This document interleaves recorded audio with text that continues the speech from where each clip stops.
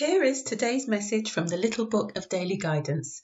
Use this message to guide you through the day ahead or as a meditation on a specific issue or question. Thank you for listening. Have a wonderful day.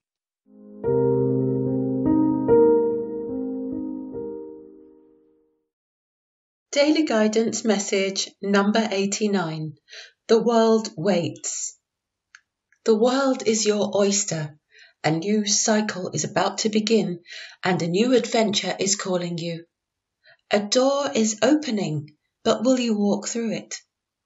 How do you see yourself? Do you see yourself as someone who deserves these goodies? What would it take for you to believe it? Meditate on this and find the frequency of deservingness.